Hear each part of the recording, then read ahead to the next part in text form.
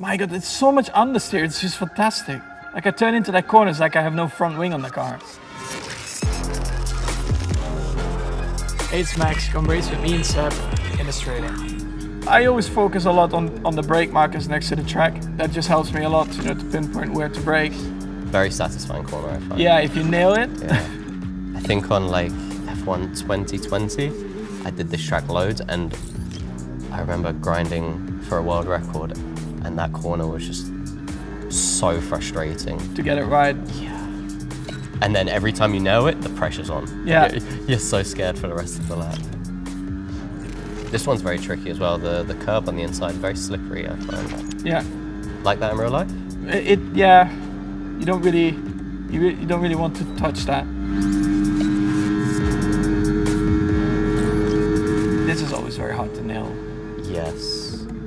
And I think on the game you can cut a lot again. It's quite the theme. My God, Max. So, I just kept it flat. Really? Yeah, the suspension on the game, I think, is always very nice. Yeah. No lockups in those corners. Nice braking. I was so afraid to lock up there. Oh wow, it had to adjust the scale because there were so few lockups. Yes. Unbelievable. Yeah, perfection.